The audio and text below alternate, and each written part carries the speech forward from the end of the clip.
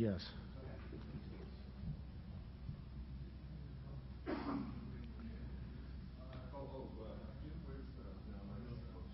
They're here, Ted, and as soon as I'm finished. Say when, Robert. Until when? Hold on. Go ahead.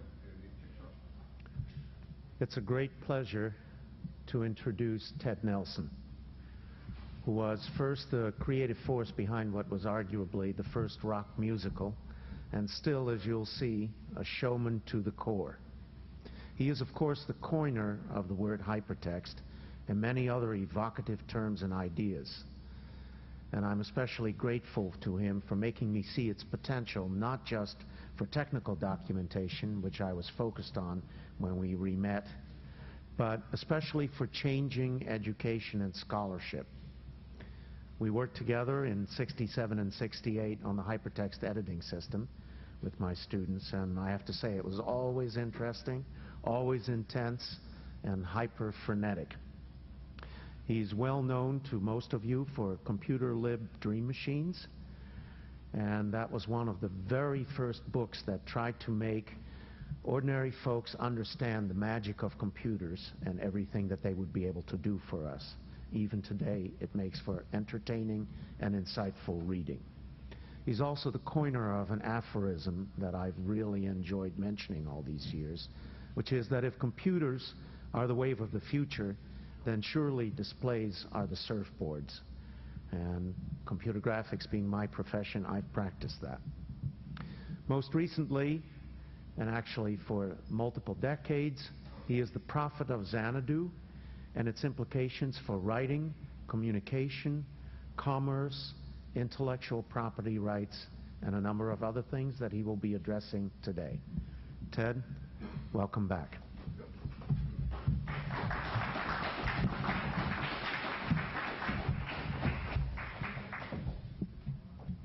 It is a great pleasure to be here today on the other end. 30 years ago, I had the extremely unpleasant experience of going to graduate school at a place I liked very much, which is Harvard.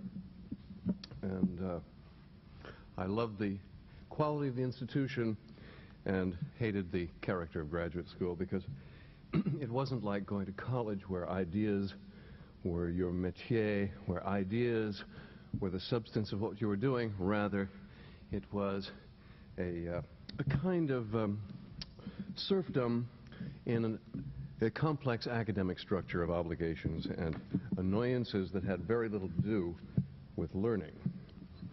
Well, this was a lesson. Education is a complex business. You have to make your own education by whatever means. They give you a curriculum. What you have to do is you have to take that curriculum and twist it to make it yours. Now, there's always a paradigm confrontation when I talk to most audiences because the viewpoints tend to be so very different, mine and everyone else's. This, however, in this present circumstance is especially peculiar because the audience at this conference is so distinguished. It's hard to distinguish the audience from the speakers. Some are on the list of speakers, but there are many eminent persons out there. And of course, we have this marvelous array of video equipment, infallible stuff. And so, here, buoyed by the new technology, we can talk about things, and in a spirit common to what we all feel about the media world of the future and how it should be.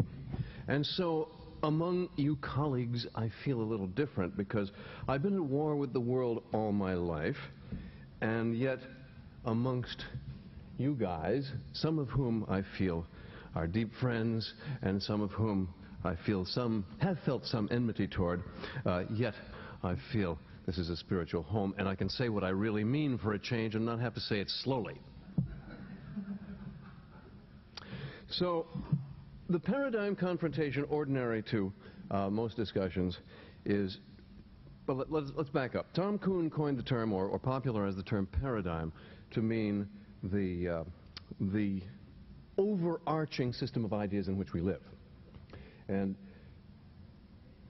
over the years, with the incredible difficulties I've had communicating to people, and I'm not too bad with words, and so there was something deeper here. So why is it so hard to get these ideas across? These are very simple ideas.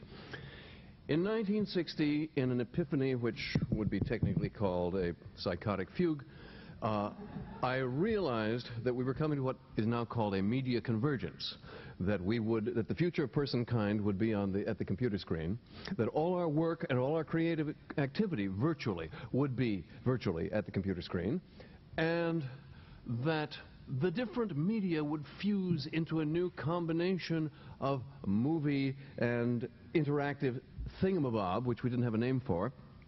And yet this would also be our new literature being defined as that collection of connected materials which passes on to posterity, the connected documents of the world. And if we extend those documents to all sorts of media objects, then that would be the new literature. And it obviously was my job to design it. I'd been trained for it all my life and not known it. See, I had a peculiar background. I was raised by my grandparents in Greenwich Village. My parents were distant figures in the theater. They were divorced before I was born. And my father was unique in that he had a hit on Broadway while he was a pilot instructor in Georgia, and then went on to be an early director in television.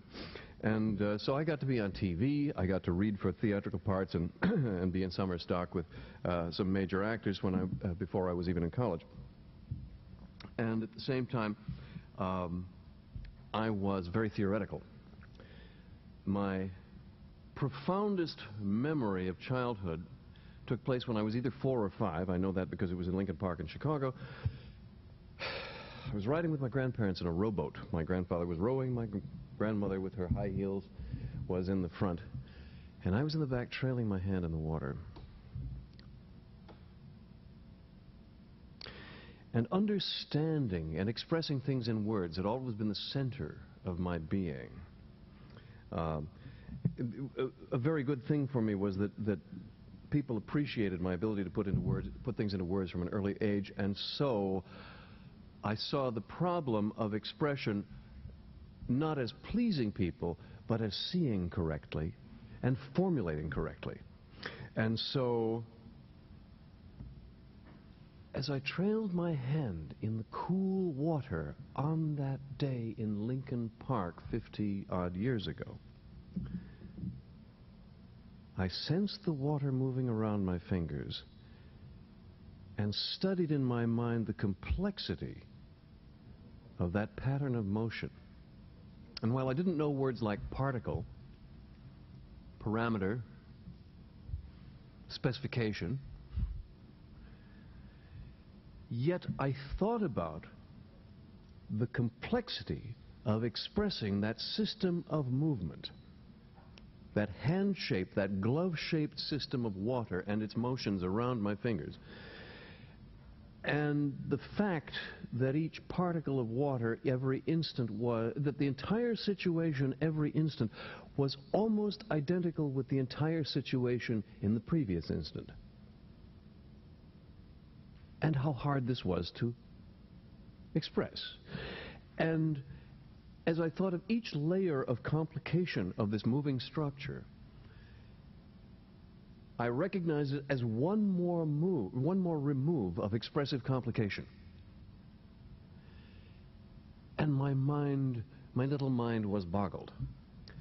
And I was in awe of the expressive complexity of this tiny universe of moving water, glove-shaped moving water, compared to which, of course, the larger world was humongously larger, and compared to which the imaginable universe and all the stars, and I was somewhat versed in astronomy by then, was immensely larger, and I was awestruck by the conceptual complexity and the expressive complexity and the magnificence of the universe and the immensity of the expressive problem in expressing this universe. So that was how I felt about things when I was 4 or 5. And this problem has stayed with me. This has been my problem. The central problem is, how do you express complicated things? And how do you see them? And how do you say them? And what are they? And of course, this is the problem of science. This is the problem of art. This is the problem of computer graphics. This is the problem of software design. This is the problem, isn't it? So it was I was off to a good start, I think. I really screwed it up later, but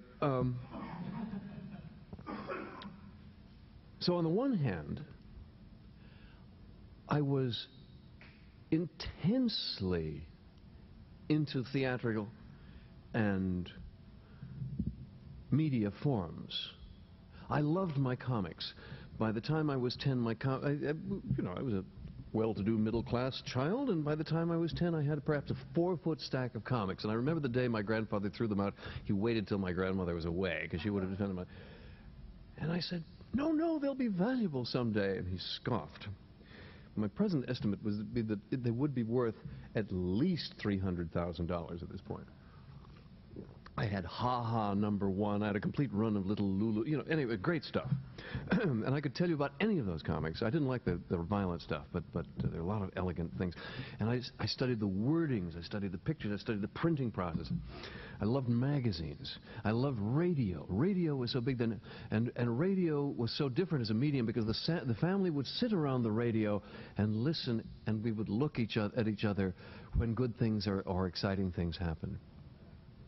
In fact, I remember Pearl Harbor. I was sitting on my grandfather's lap, and we were listening to the symphony, I believe, when the word came through, and I remember my grandfather breaking down and weeping.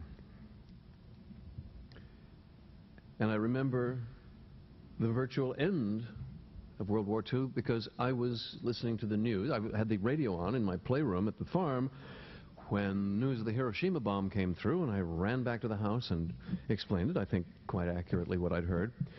And I believe that was only a few months after Vannevar Bush's article, As We May Think, was published in the Atlantic Monthly, which I believe we read at the lunch table at the farm.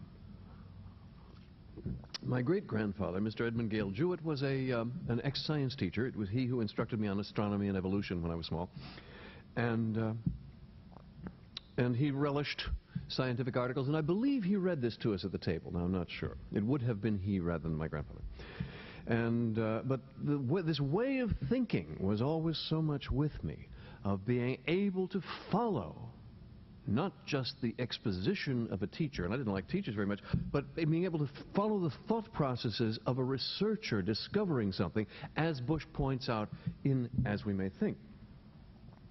So this has always been with me, but of course the very notion of understanding the process of discovery and the evolution of ideas and thought was very big to me. We had on our coffee table a big picture book of notebooks of Da Vinci, which I just loved. We went through them. Da Vinci and Shakespeare were like members of the family. And so to me, there was no question of what the great issues of the world were.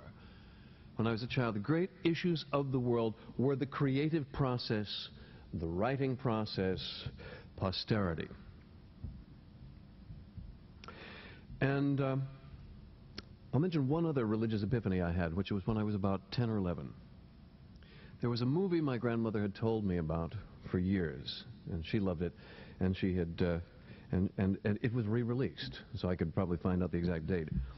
And she actually let me play hooky, and we went to Wanamaker's and had an elegant lunch, and then we went and saw not just the original, but the sequel as well, a double feature, King Kong and the Son of Kong. I have never been so awestruck in my life. It was the most religious experience I've ever had, because it was cinema at its greatest. It was adventure, it was idealism. Son of Kong, at least to me at that time, was a far finer film.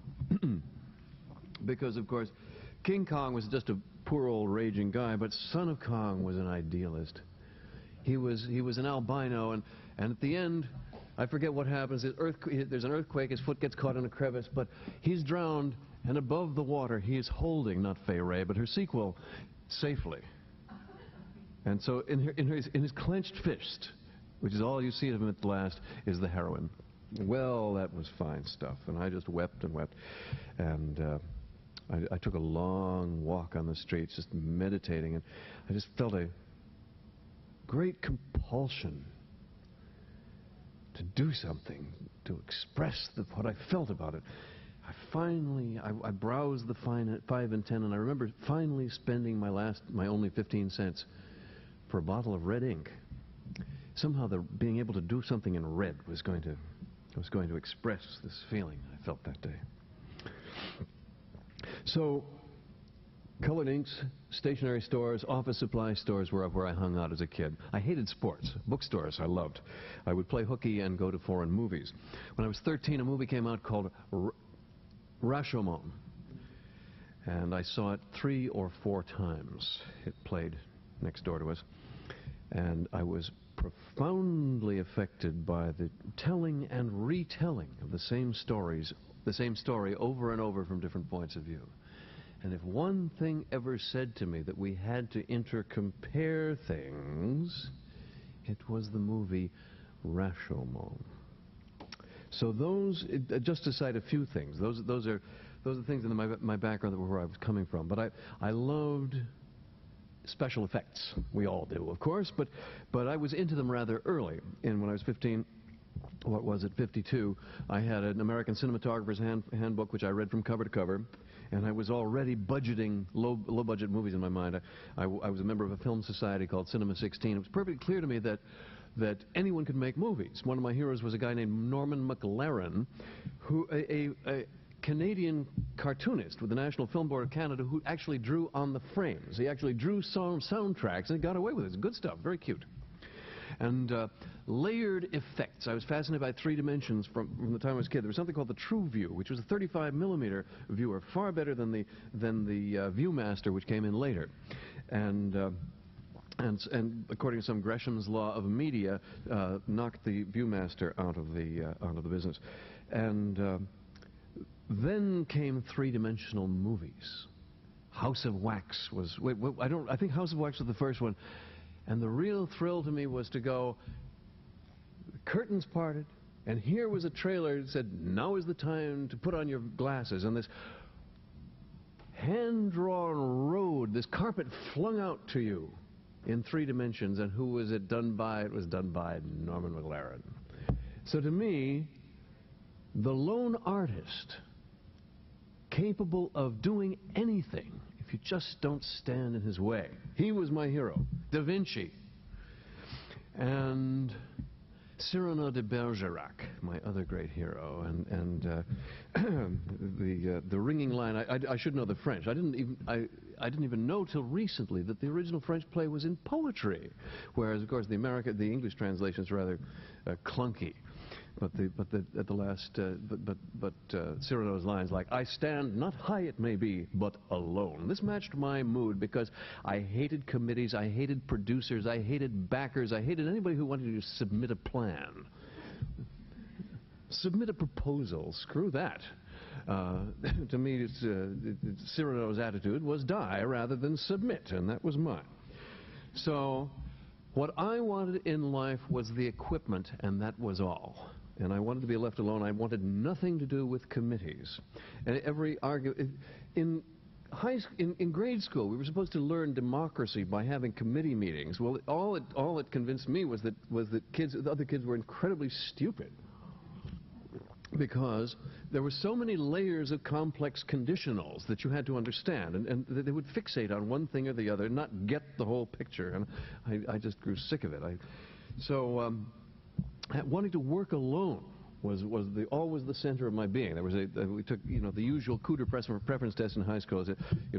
All these other kids would say, "Oh, I want to work with people." No, sir. No, I did not want to work with anybody. And this is the fundamental difference between my wonderful and very great stepfather Douglas Engelbart and myself, because he wanted to empower working groups, and I just wanted to be left alone and be given the equipment and basically to empower smart individuals and keep them from being dragged down by group stupidity. And the amazing thing is that our designs have converged to some degree, showing, I think, the fundamental validity of this whole approach. So, because there's something, certainly, it is certainly a fine thing to want to empower groups, but I'm laying it out from my point of view. I just wanted to get out from under. I hated school. One of the profound experiences of my life was at the end of 7th grade, the end of my 7th grade, a certain Mr. H sent me from the room one time too many. What he didn't know was that I had already sharpened a small screwdriver to stab him, and I came up behind him at basketball practice and thought better of it. And the next day when he sent me from the room, he was out to break me. The next time, no sir, he sent me from the room one time too many, and I just kept on going down the stairs and I refused to go back. And that was a searing experience to me, because on that walk home I basically decided the fundamental things that have governed my life ever since, that most people are fools, most authority is malignant, God does not exist, and everything is wrong. And those have been my guiding beliefs ever since. And I finally had to go back to school, and it endured another 4 years. But then came college, which was like spring day, because there it wasn't that you had to do this and you had to do that, but you were free to explore and free to find out stuff, and all of the ideas of the world were laid out before you. And that was what I loved. And the fact that, well, I loved and believed in literature, but I didn't very much care for the literature professors where I was. And the social sciences were so much more interesting, because here people were trying to say things precisely. They were trying to say precisely, what is it that makes the person tick? How does the mind work, etc., etc., etc. And it was very clear that all of the theories were true, except, in my opinion, Carl Jung, but that's another story. And so essentially the real problem is how to merge true theories, not the silly notion that we want to find out which theories are false and do some sort of axiomatic division and find out. It doesn't wash at all. So I had a few fights with professors along those scores. And my junior year in college, I wrote a paper in which I fused all of my philosophical concerns, because I had, since that time with my fingers in the water, etc., etc., I wanted to find out how to express things, how to say things, how to abstract things, how do we get the correct constructs, how do you express dependencies and interlinkages. Think of the swirling around this finger affecting that finger. That's a linkage you need to express. And so I wrote this long, I think it was about 30 or 40 pages, not very long, but paper, and I called it Schematics, Systematics, Normatics. And it was essentially a complete expression of everything I thought about everything in a very abstracted form. Abstract constructs to a second or third level. I had a Lisp-like notation, using asterisks and parentheses, I think, and for expressing complex dependencies, and some stuff on the theory of strategy, I believe, a whole lot of stuff. I was very proud of it. I sent out copies to about dozens of people, and no one ever said anything. But I knew I was onto something. I had some encouragement from one person, Professor Michael Scriven, a very, very brilliant guy. Some called him arrogant. He was my kind of guy. He just said what he thought, and he said it very quickly. So you had to be a good listener. But he definitely showed respect for what I was saying, even though most people couldn't follow it. He followed my every point. And so I knew I wasn't way off base. So I was torn between these two different careers. I made my first movie in college. I cut an LP. I wrote plays, but I couldn't leave behind these powerful intellectual questions that seethed within me, and how to relate the problem of complex, abstract construction to the world. So I graduated college in 1959. I was torn between these two areas. I had an interview with my father, and our terms had gotten quite unfriendly. We rarely saw each other, and he asked whether I wanted to go into show business or academia, and I gave the wrong answer, because he would have set me up as an actor in Hollywood if I'd given the right answer.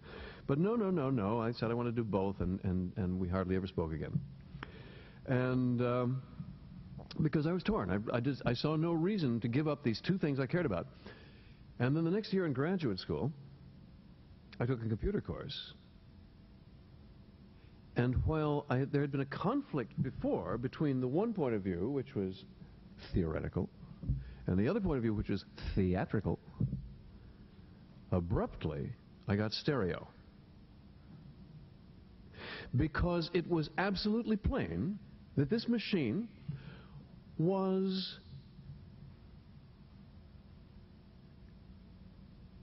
a theater machine. It was the new proscenium of our new arts, and at the same time, what did computers deal with? The press had lied. Everybody said computers dealt with numbers, and this was nonsense. They dealt with arbitrary constructs. So that designing the arbitrary constructs which should be central to the media of the future was plainly the job for which I had trained 23 years.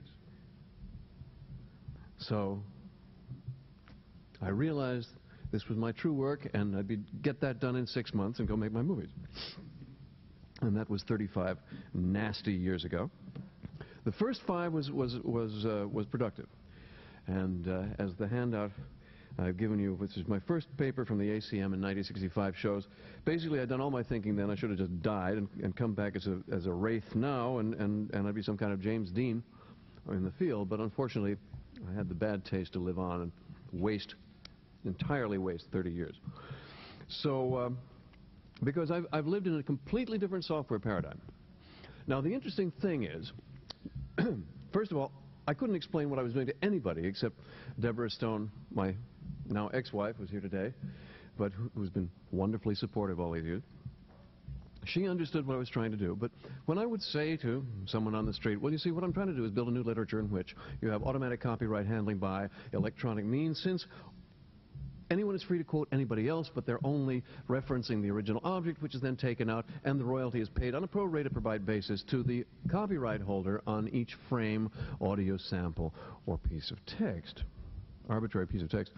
If anybody sat through that during the 60s, they would blink a few times and then say, is it like a tape?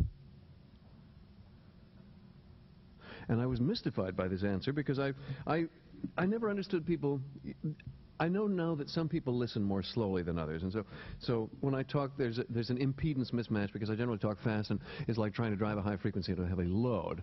Impedance mismatch, impedance mismatch, whatever. The problem is that you have to match up. I once took the Werner Erhard seminar. It was called the Forum at the time. Really got my money's worth, and what he basically said is, you have to prepare the listener. You can't simply demand that they understand you. And I wish I'd known that years before. But then again, I never had very much regard for other people, and I never had a very high respect for other people's opinions, which is the only reason it was possible to think this much ahead, because it didn't matter what they thought.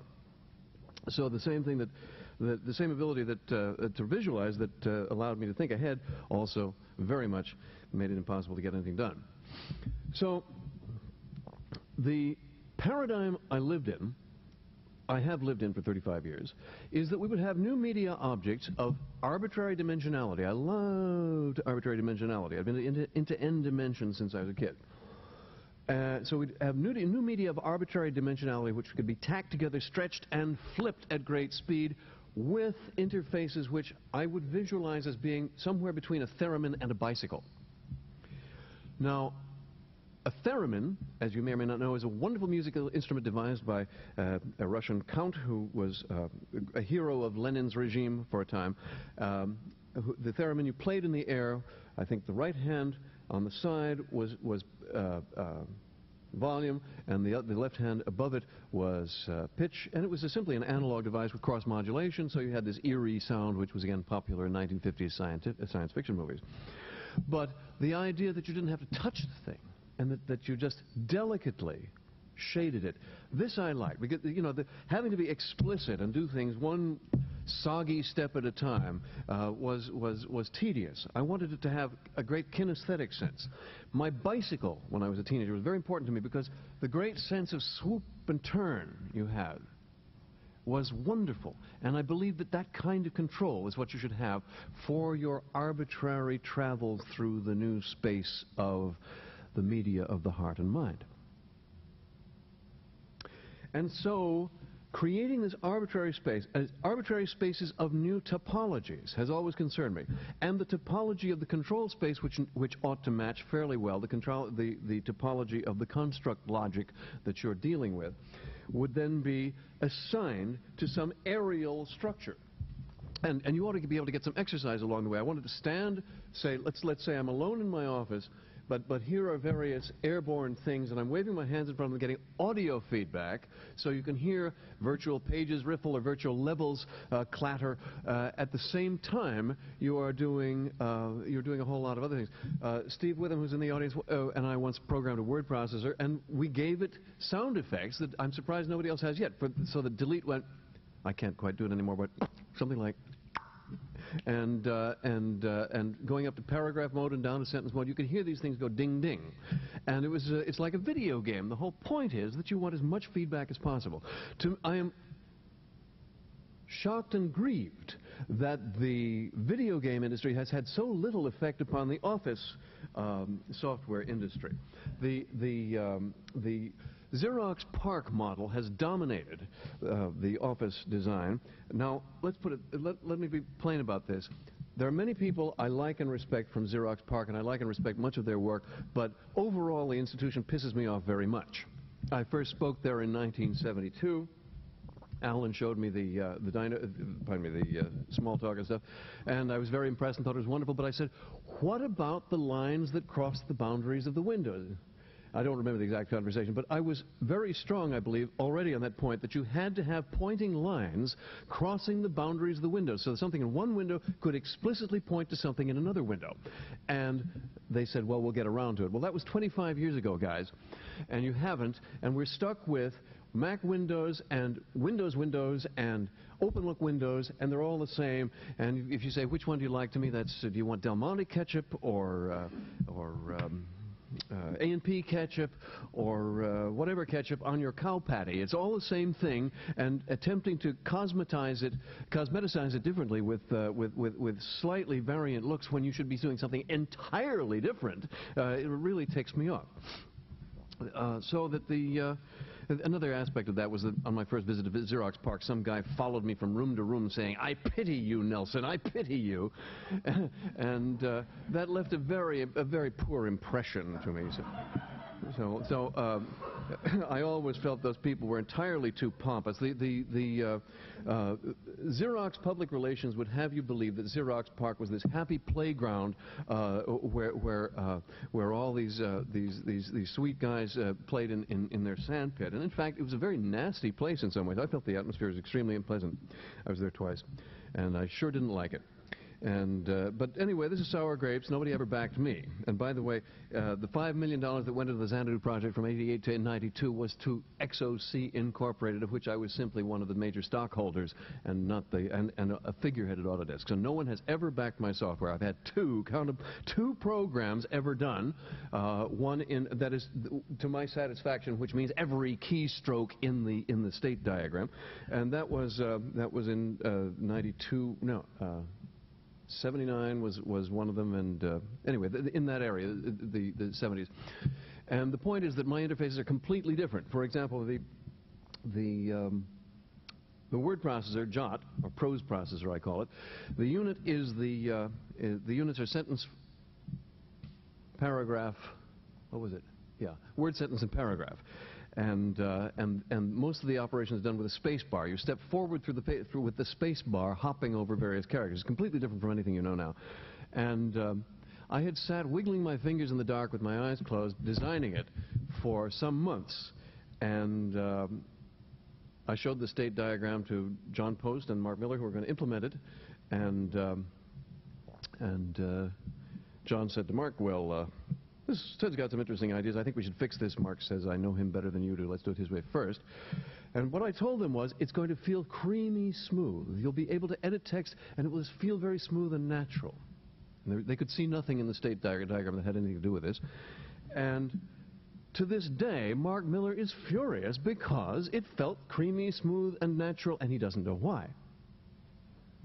And the answer is because it was designed according to a completely different paradigm. And I live in that paradigm, and you will see my software one day, and it won't be anything like anything you've ever seen. So, the one thing I've concentrated on, well, there were three major thrusts. I was working on text systems from the very beginning.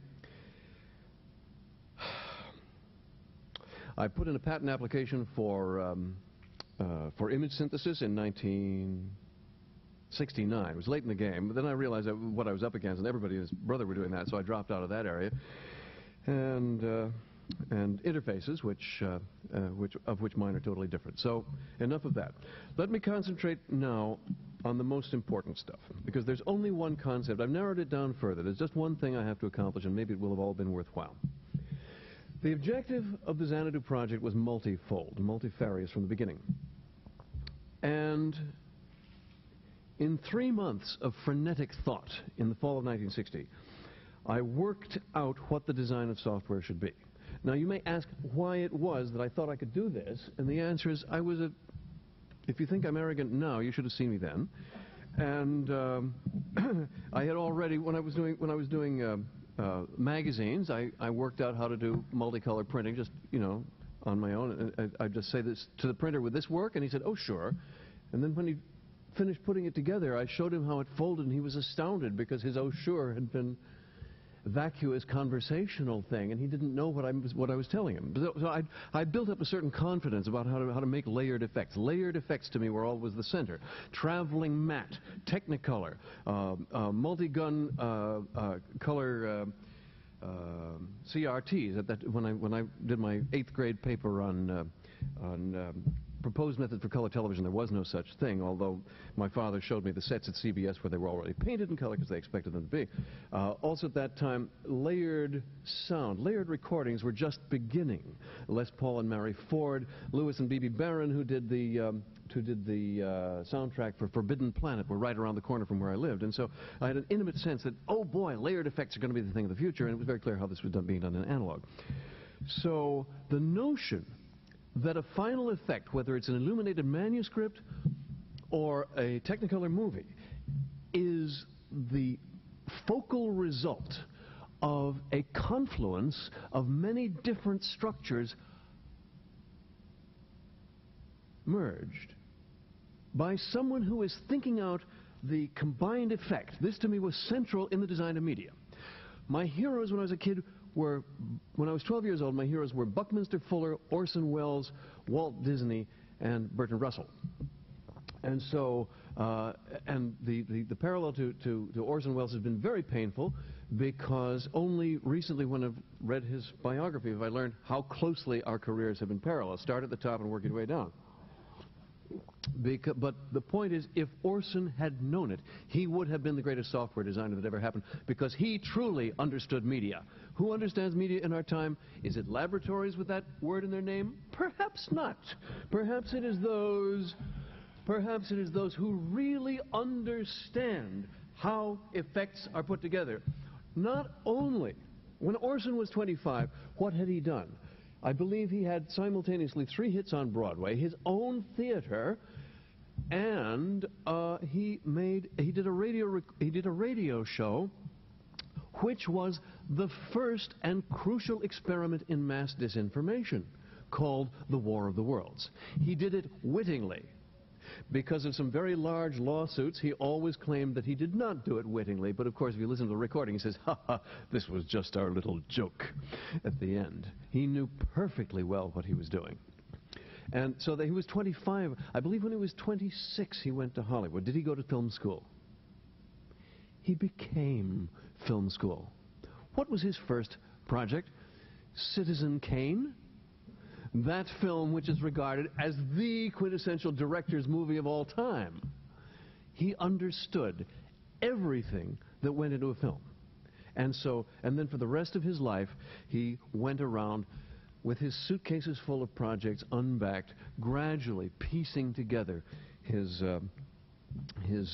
movies. That he was able to finish so much is a wonder. Recently, his Othello was finally released. And I was amazed to discover that 3 women had played Desdemona, which is very interesting because in my first film I'd had to do retakes, and the heroine was played by 2 different women, and it was a great pleasure to me that nobody noticed. So this is what media are about. In my opinion, media are those channels by which information